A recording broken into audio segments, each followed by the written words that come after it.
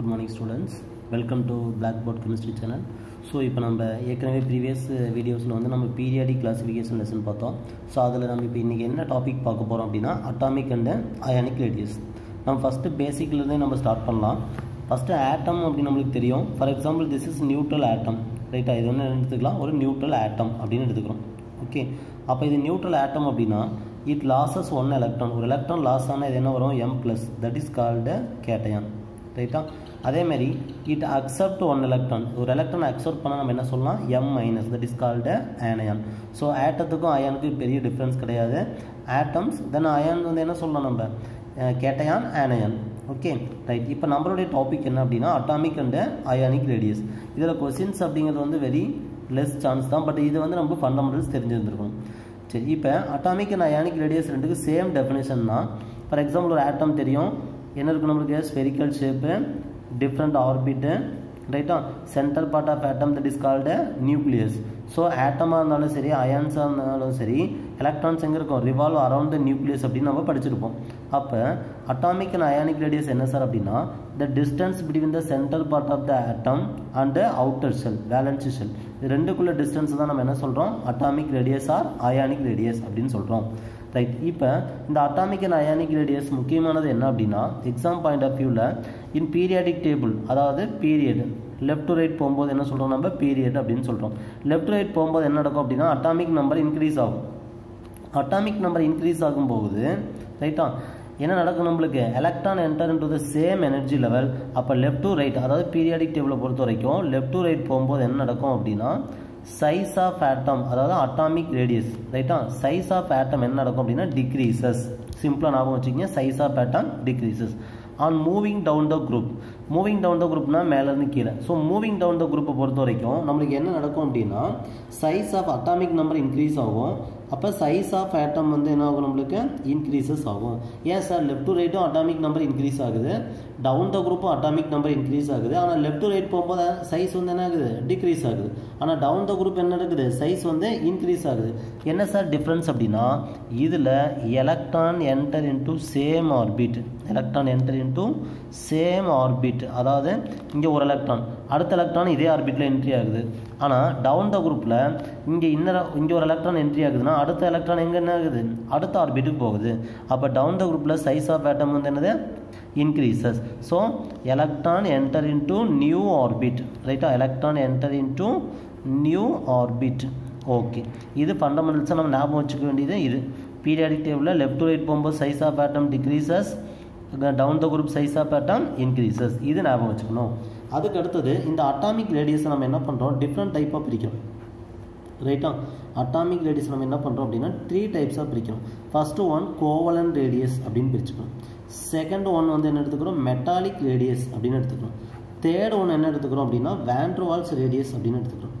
ரைட்டா, இந்த கோவலன் ரேடியஸ் அப்படின்னா நமக்கு தெரியும் மியூச்சுவல் ஷேரிங் ஆஃப் எலக்ட்ரான், அதாவது ரெண்டு ஆட்டம் வந்து என்ன ஆகுது, மியூச்சுவல் ஷேரிங், இது ஆட்டம் ஏ, இது ஆட்டம் பி அப்படின்னு எடுத்துக்கலாம்.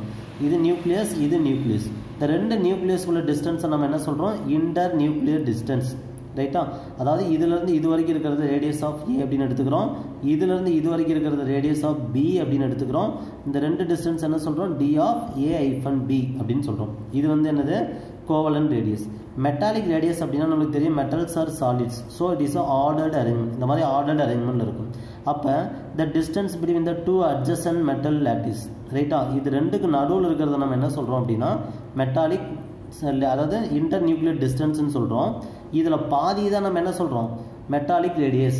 ரைட்டா, of the inter nuclear distance between the two adjacent metal ஆட்டம் தான் நம்ம என்ன சொல்கிறோம், மெட்டாலிக் ரேடியஸ்ன்னு சொல்கிறோம். வேன்ட்ரோவால்ஸ் ரேடியஸ் வந்து என்ன அப்படின்னா அதாவது 2 கோவலன்ட் பாண்டட் மாலிக்யூல், இது ஒரு கோவலன்ட் பாண்டட் மாலிக்யூல், இது ஒரு கோவலன்ட் பாண்டட் மாலிக்யூல். ஆனால் இந்த 2 கோவலன்ட் பாண்டட் மாலிக்யூல்ஸ் ஆர் நான் பாண்டட். இது ரெண்டும் பாண்டிங்கில் இருக்குது, கோவலன்ட் பாண்டட் மாலிக்யூல்.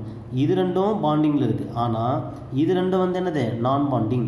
அப்போ இதுக்கும் இந்த நியூக்ளியஸுக்கு இருக்கக்கூடிய டோட்டல் டிஸ்டன்ஸில் ஆஃப் பாதி தான் நம்ம என்ன சொல்கிறோம், வேன்ட்ரோவால்ஸ் ரேடியஸ் அப்படின்னு சொல்கிறோம்.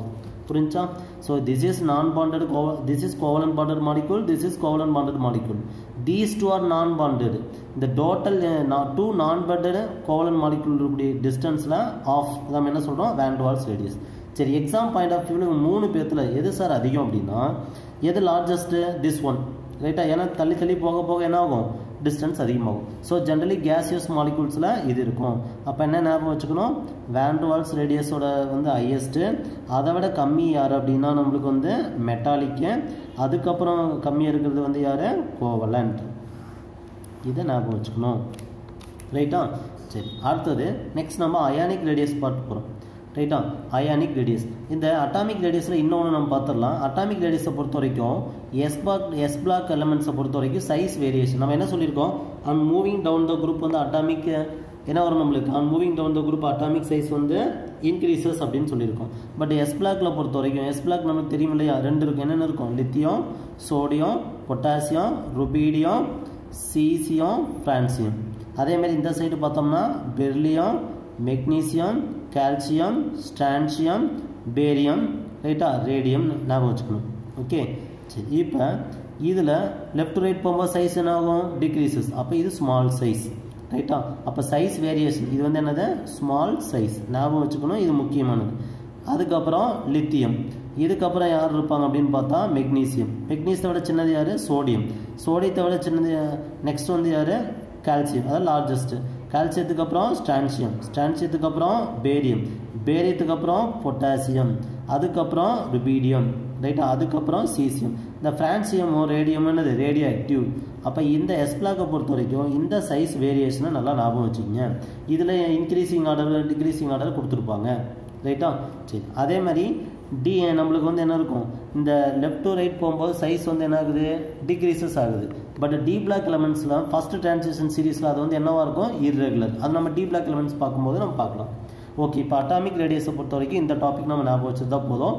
போர்டு எக்ஸாமுக்கும் சரி நீட் எக்ஸாமுக்கும் சரி இதை ஞாபகம் வச்சுக்கணும் next we can discuss ionic ரேடியஸும் இதே சேம் தான் ரைட்டா ஒரு நியூட்ரல் ஆட்டம் இருக்குது இது கேட்டயான் இது ஆனயான் இவங்க 3 பேர்த்தில் யார் சார் லார்ஜர் சைஸ் அப்படின்னா ஆனயான் இஸ் லார்ஜர் சைஸ் ரைட்டா அப்புறம் நியூட்ரல் ஆட்டத்தை கம்பேர் பண்ணும்போது கேட்டயான் வந்து என்னது ஸ்மால் சைஸ் ஓகே இது நம்ம ஞாபகம் வச்சுக்கணும் ரைட்டா அடுத்தது அயானிக் ரேடியஸ் போகிறோம் நெக்ஸ்ட் வந்து என்ன பார்க்க போகிறோம் அப்படின்னா நம்ம அயானிக் ரேடியஸ் போகிறோம் இந்த அயானிக் ரேடியஸ் அப்படின்னாவே நம்மளுக்கு ஞாபகம் வர வேண்டியது என்னன்னா ஐசோ எலக்ட்ரானிக் ஸ்பீசிஸ் ரைட்டா ஐசோ எலக்ட்ரானிக் ஸ்பீசிஸ் என்ன சார் ஐசோ எலக்ட்ரானிக் ஸ்பீசிஸ் எது சார் நம்மளுக்கு ஐசோ எலக்ட்ரானிக் ஸ்பீசிஸ் வரும் அப்படின்னா சேம் நம்பர் ஆஃப் எலக்ட்ரான் ரைட்டா இப்போ for example N3 minus O2 minus ரைட்டா Na ப்ளஸ் N3 மைனஸ்னா 7 ஒரு 3னா எவ்வளோ இருக்கும் 10 எலக்ட்ரான் இதில் வந்து எவ்வளோ இருக்கும் ஒரு 10 எலக்ட்ரான் இதில் வந்து எவ்வளோ இருக்கும் ஒரு 10 எலக்ட்ரான்